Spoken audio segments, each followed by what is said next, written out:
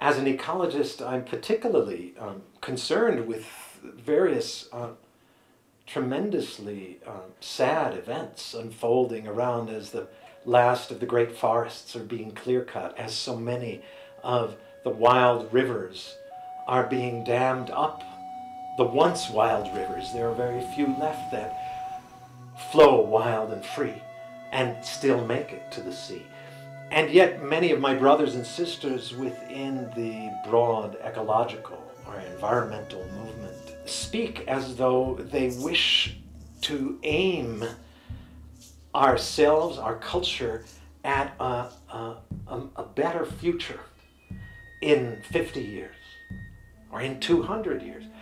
But for me, this is really kind of goofy, because that way of aiming at the future still holds one in the grip of linear time. It holds one in the grip of the same delusion that cuts us off from the very world that we share with the snakes and the aspen groves and the owl hunkered down on a branch of the cottonwood. Does not live in that linear projecting toward a future. So where many of my colleagues think we should try to get to a better future, I think my sense is that we should be trying to become ever more deeply of the presence of the present. That where we need to try to get to is right here. This very world that we share with the other animals and the plants and the gusting winds and the mountains, the rocks. So it's never just human. The present moment is always made of many things that are not human. Even here in this room where you're interviewing me up on the 7th or 8th floor of a tall building in a city, but we're still breathing air that is breathed out by all the green and growing folks outside this hotel. And if I jump up from the ground here, I instantly come back down to the ground, which is to say I'm still under the influence of gravity, this amazing rapport or eros between my body and the body of the earth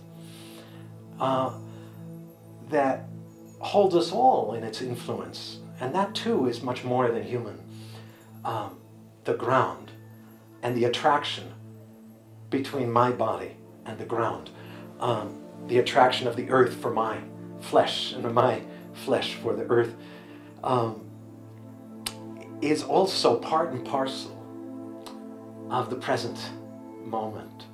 So to me, it's only in the living present, the open present, the expansive presence of the present, the eternal present, that we live with the whole of our bodies, our animal bodies, our senses awake.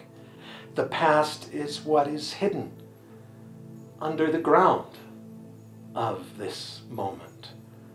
It's what has sedimented in layers over epochs and eons into a solid ground that we can walk upon.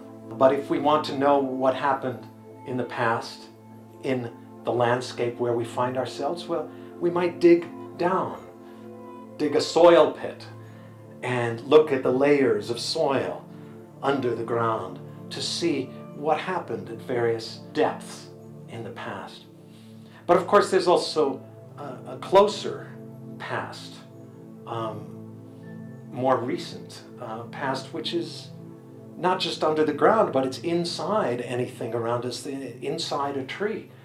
We might core the tree to look at the layers within the tree, and where there's a thicker layer of wood, we know that there was abundant moisture that year, and the tree grew more thickly 8 years ago.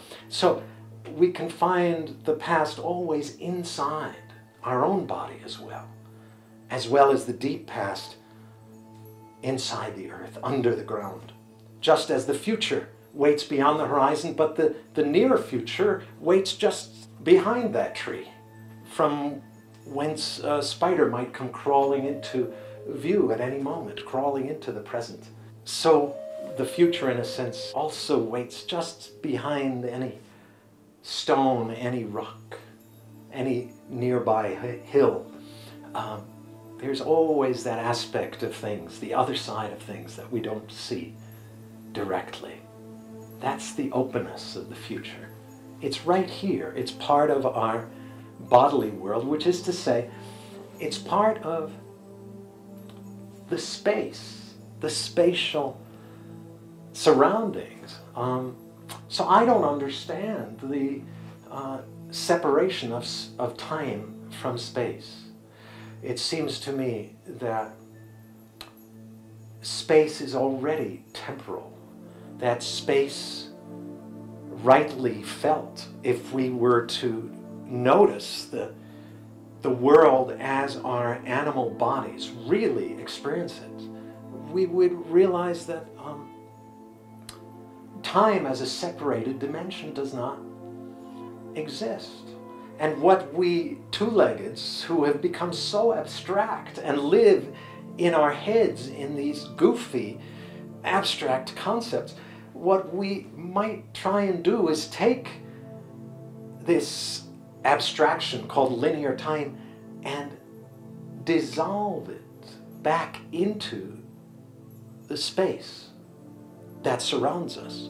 And if we were to bleed time back into space, then space itself transforms into place, into this breathing, rhythmic, pulsing presence where we sit or stand or find ourselves walking. Each entity with its own pulse, its own interior animation, whether it be an animal, whether it be a clump of grass, whether it be a boulder. Each spatial thing then has its own dynamism, its own life. Everything is alive, through and through. Matter itself breathes. That, I believe, is our birthright as animals, as human animals, is to experience and know that we are alive inside a world that is itself alive. And as long as we think of time as something separate from space, then we stay hidden from that experience and we hide ourselves from the direct encounter with the actual earth that is our larger body.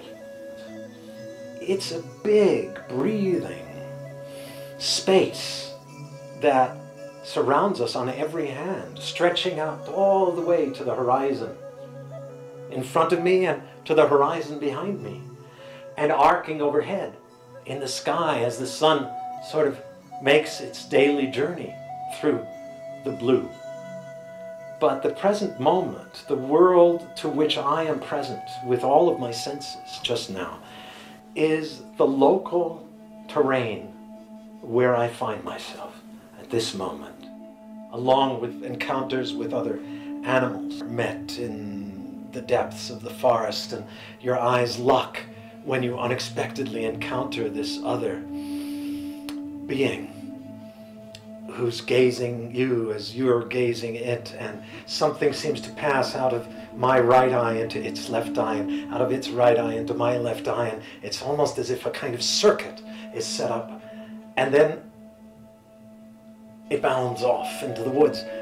And I don't know what just happened, except I'm changed. Something is different now. Something was exchanged.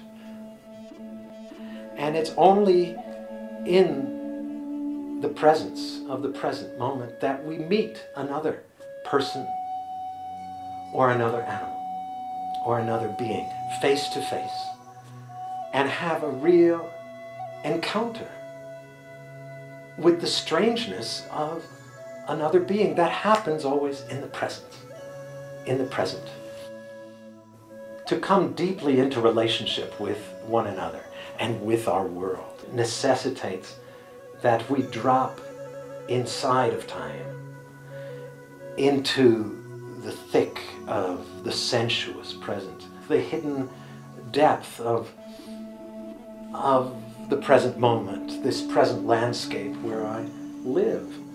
The future, in a sense, is what waits beyond the horizon of this open eternity.